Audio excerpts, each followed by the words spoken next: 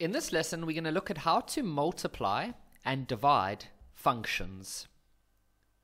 So here's our first example. They give us an equation or a function f, and they give us a function g, and then this little dot in the middle just means they want us to multiply them. So all that we'll do is we'll just go f dot g of x equals to the first one in brackets, the second one in brackets, and then we'll just use FOIL. Remember, FOIL is a nice way to remember how to multiply the two brackets together. So the F stands for first and first. So that's the first one and the first one. So if you had to multiply those two together, you're going to end up with 8x cubed. Then the O stands for the outer. So the most outer one on that side and the most outer one on that side. And so that's going to be negative 4x squared. The I stands for inner, so the most inner ones, that's those two over there, so that's going to be negative 4x squared again. And then the L stands for the last and the last. And so that's going to be positive, because two negatives make a positive, like that. Then what we should do is just go put these two together, so that would give us negative 8x squared plus 2x. Here's our next example. So they give us two equations, g, or two functions, g and h, and they just want us to multiply them. So we can say g and h of x equals to 4x plus 1 multiplied with x squared take away x. And so we use FOIL once again. So first times first would give us 4x cubed. The outers, meaning this one, and so that's going to be negative 4x squared.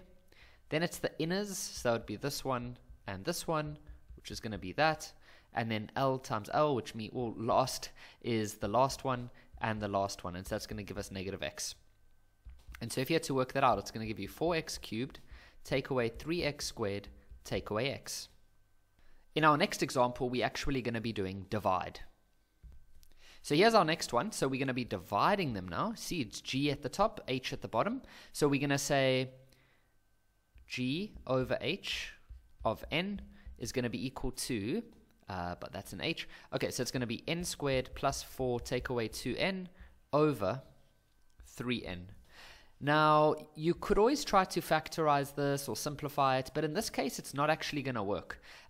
This is a trinomial, if we write it in the other way, so the negative 2n and then plus 4. That is a trinomial, but you wouldn't be able to factorize it. So there's not much we can actually do here. So this is pretty awkward, but that's literally the answer. For this last example, we're going to divide them again. But now, instead of putting a t over here, you know, normally this would have been a t, they're putting a number. So what that means is divide them first, and then once you've done that, wherever you see a t, replace it with a 1. That's what that means, okay? So we're going to go divide them first. So let's call it f over g, and let's keep it as a t for now. What that means is we're not substituting any numbers in just yet.